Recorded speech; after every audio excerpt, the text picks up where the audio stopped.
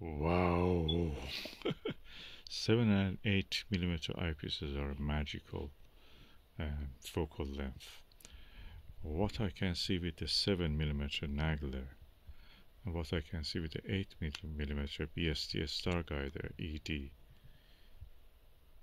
they're not much different. I can say that slightly sharper the disk of the planet on the 7mm Nagler, but the details on the ED 8mm, the actual cloud bands are sharper on this. So practically you can focus on the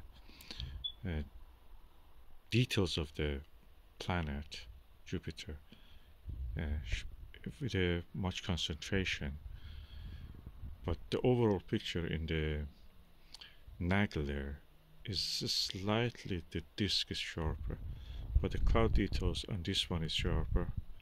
ED8. I think, and yeah, it's 1/10 of the Nagler. What's the price of it?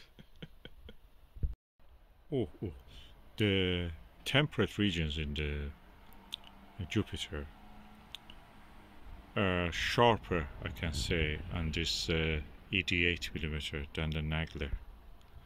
Those narrower bands and the north temperate region, I think, if my memory helps me. There are around 4 temperate regions visible, 3 or 4, and they're very clear. On the Nagler they're visible, and this ED 8mm also visible. Of course, you know that I'm using the Skywatcher ED 120 DS Pro Apochromatic refractor, and I'm looking without a star diagonal, so I never saw so many details. Since I started removing the star diagonal and looking straight through, it just was a revelation. I was struggling all the time to see this amount of detail. Now I can see.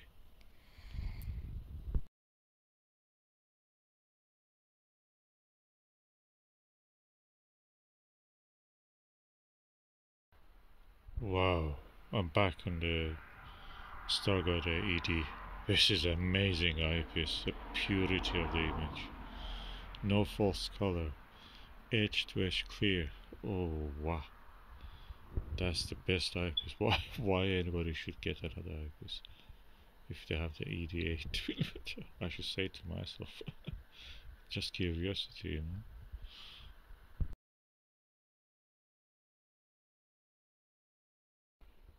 Absolutely no image distortion.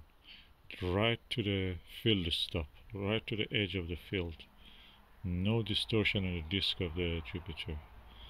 Face of Jupiter, no distortion. It doesn't look oval or anything. Perfect. This is a good eyepiece. This is the best eyepiece probably.